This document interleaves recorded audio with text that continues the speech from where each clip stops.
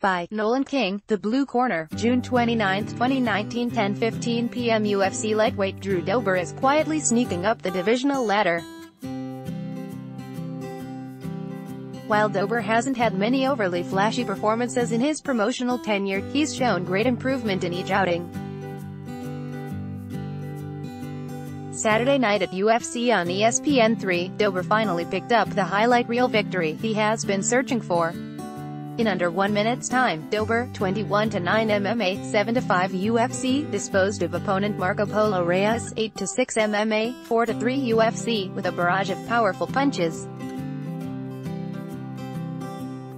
In the opening exchange, Dober stunned his Mexican opponent, who retreated but seemed to recover.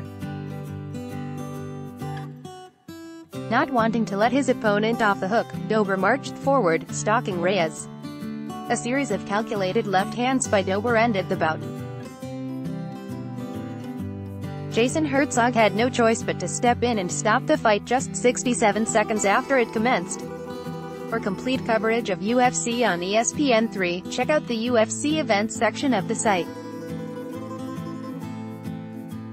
The Blue Corner is MMA Junkie's blog space. We don't take it overly serious, and neither should you.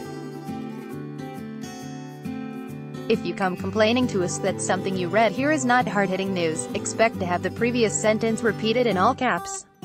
Drew Dober, Marco Polo Reyes, UFC on ESPN 3, Blue Corner, UFC. Let's block ads. Why?